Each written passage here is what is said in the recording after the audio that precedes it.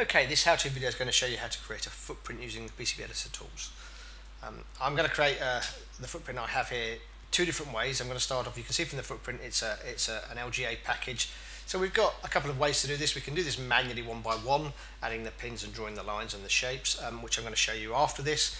But to start off with, we're going to show you the quick and easy way using one of the PCB editor wizards. So we'll use a BGA wizard for this. So it's File, New, and we're going to say a package symbol wizard. Let's give it a name. There's the wizard option, so we'll pick BGA. I'm going to load the default cadence template. I'm then going to start to look at things like the units. So for this example, it's millimeters, and you can change the accuracy if you wish. There's also a reference designator placeholder. I'm going to leave U star as the default.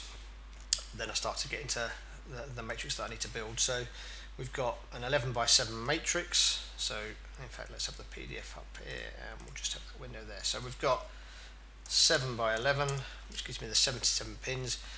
That's going to give me a full matrix. I can then go and delete the pins afterwards, or we can use kind of some of the perimeter matrix, which will let me do it for inner ones, but for this kind of thing it might be a bit tricky. So we'll just actually we'll delete the pins afterwards. We'll click next. Then how do we want the pins numbered? So we've got A1 to A7 and then A to L. So we want letter right number up, and you can see the graphic here giving us the correct orientation of the numbering. Then we get into some of the information. So I've got a pitch of 1.27 and I've got a 15 by 9 in the outer dimensions of the size. Pad stack for pins. So I want to use an LT module pad. We'll just click next and finish, and away we go. And there's our basic kind of matrix. So once that's there, we can use the delete command to just delete those and those. That then gives us our kind of setup for the matrix. So the final thing we need to do is change this pad stack. You can see it's got a corner cutout on pin 1. So I can use the tools pad stack, replace, select A1. We'll give it a different pad stack name. So I've got the LT pin 1, and I only want to do this on pin A1. So we'll then replace pin A1. Last thing is heights, because there was no entry to put a height in the wizard, so we can just do a setup areas, package height, select the place boundary top, and give the height, and I think the height is 4.42, so we'll just go in and add a 4.42 max height. So that concludes kind of doing this using the wizard function. I'm now going to show you how to use it, generating just a package symbol and putting all these inputs in manually. So we'll start off, we'll do a file, new, I'm going to do a package symbol, and then browse to the pad path, PSM path location, PSM path specifically because it's a symbol. So, and I'm just going to call this Steve, and click OK. So under the color options, the important thing really here is the drawing origin. So I'm just going to change my drawing origin to a different color, and then I'm going to use the setup change drawing origin just to give me a place in the center of the screen, so we can kind of get round to where we want to do the part. So this is the central 0, 0 location, and if you look at the data sheet, we've got a grid based for the pins that we need to do.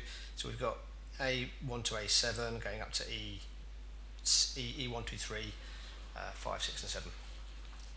So let's just zoom in onto the data sheet a little bit so we can actually see the grid locations. So we'll start off, we'll use effectively the layout pins command, and you can see the options menu changes. We then want to browse for the pad. There's another video that talks about pad designers, but it's important to have a name of a pad stack that we're using. So I've got one called pad 1 and pad 2. So there's my pad, and you can see that's my odd shaped pad, and that then needs to be placed at a specific coordinate. So it's 6.35, 3.81. So let's start. So we'll use the command line reference, and we can literally just type X as a lowercase minus 6.35 minus 3.81, and that adds one pad in basically on their specific coordinate. The text location is located obviously offset based on these coordinates, and this is the text blank numbers. So I've made a small mistake there, so let's just do a right mouse button, oops. I want this pin to be called A1. I maybe want to change this to be minus 0.3. And then we'll do the same thing again, so it's X minus 6.35 minus 3.81. That then places that text there. So I can then do a next or an oops, and we'll then go and browse for the different pad stacks. So I now want the other pad, so I want the full square pad to add in effectively A2 to A7. So we go back to PCB editor. I want to add 6 pins in the Y direction going upwards based on a 1.27 pitch. I'm going to be A2, so this time it's going to be, the coordinate would be 2.54, 6.35, so it's X is minus 6.35 minus 2.54. That then adds in the 7 pins.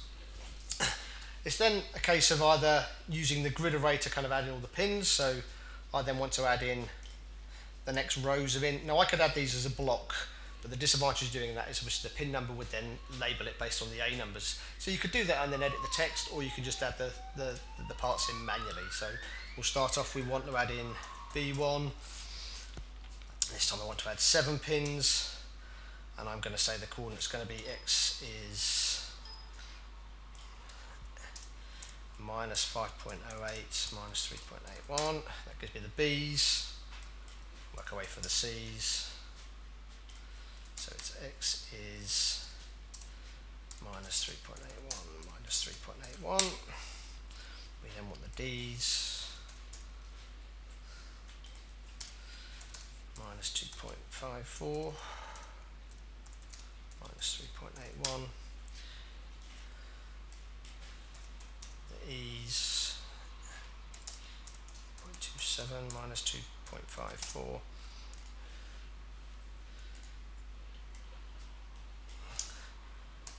Minus 1.27 minus 3.81. The F's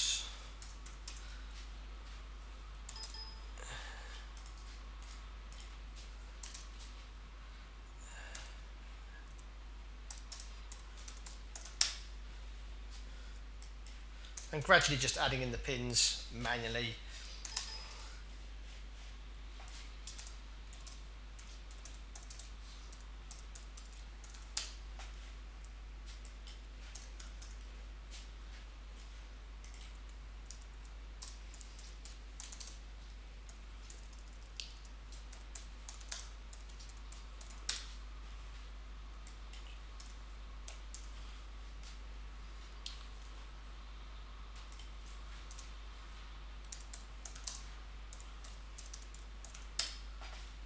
HL, and we also need to add in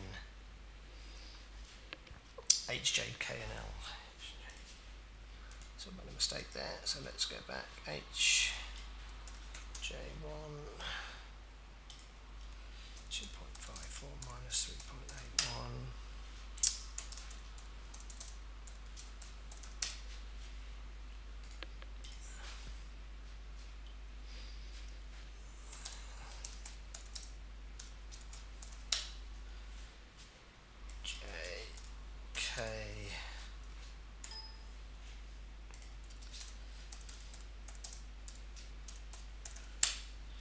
And then finally the L pins.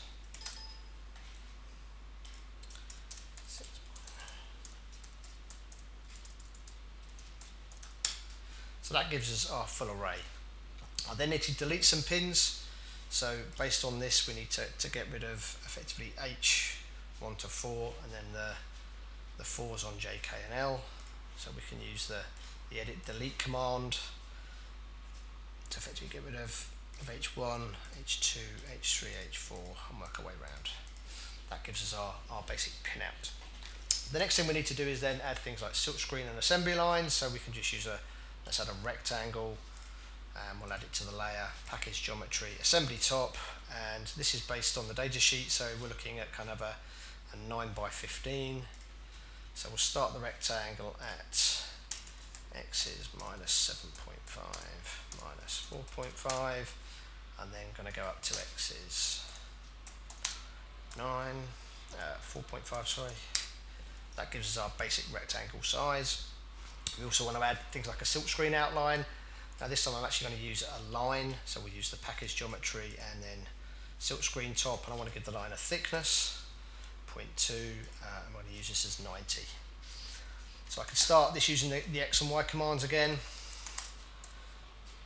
Minus 7.5, minus 4.5, but this time I'm going to use the IY9, so it's an incremental coordinate, 9 in the Y direction, and then incremental X, 15, incremental Y minus 9, and then incremental X minus 15. That gives me my basic silkscreen outline. So that's silkscreen. We might want to add kind of a pin 1 marker if you wanted, using something like a circle. So we could again use the same principle and just add a circle.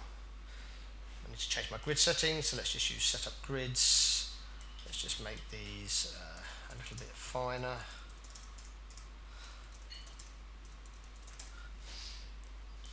So I've now got a finer grid to make my circle, and then we can move that into location for pin 1. I then want to add a keep out area, which we can add a height definition to. So we're going to add a shape rectangular on package geometry. This time we want place bound top, and again this is going to start at X is minus, well, in fact let's use the right mouse button, so we'll use a right mouse button snap pick to intersection of those two lines, and a right mouse button snap pick to the intersection of those two lines. So you can see I've got the shape there, and then using setup areas package height, select the shape. I've got a minimum height and a maximum height. You can see from the graphic what those are going to give you. I've only got a maximum height, and the symbol here is 4.42. So let's just go in and add a height of 4.42. So if I was then do a 3D view, you can kind of see I've got a basic 3D view of the block. So the final thing I need to do is add some reference designators. So if I did a layout, labels, refdes, I've got refdes for assembly and for silkscreen, text block locations, marker sizes. Let's just make it text block 3. And assembly, I'm going to put that right in the middle. So I'm going to use U question mark. Now this can be, it's just a placeholder, it takes in whatever's in the schematic, so as long as you have something on that layer, that's the important thing. I'm also going to add one for the silkscreen top, and we'll make this U question mark there. That's my symbol completed. We'll then save the symbol, and it saves the DRA file and then writes the PSM file that's associated with it.